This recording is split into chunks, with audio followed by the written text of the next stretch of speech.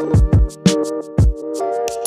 hey everybody. I know I'm a day late and a dollar short, or better late than never, or whatever phrases you can think of that'll give me a good excuse for not putting this up yesterday. But a lot of rain is coming because of the high pressure that's sitting over the East Coast up towards Carolina, bringing in that moisture off the Atlantic, kind of coming in, giving us rain chances. It's not because of Tropical Storm Ida that's what going off into the Gulf and towards Louisiana.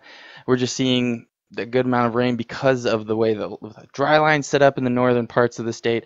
High pressure setting up on the coast to bring in that moisture and that uplift. So that's why we're going to see some rain chances, but it's low 90s. So, you know, give and take a little. I don't know. It's gonna be a little rainy couple of days. So I know it's a little too late to be hearing that, but it is never too late to have a great day and a better tomorrow.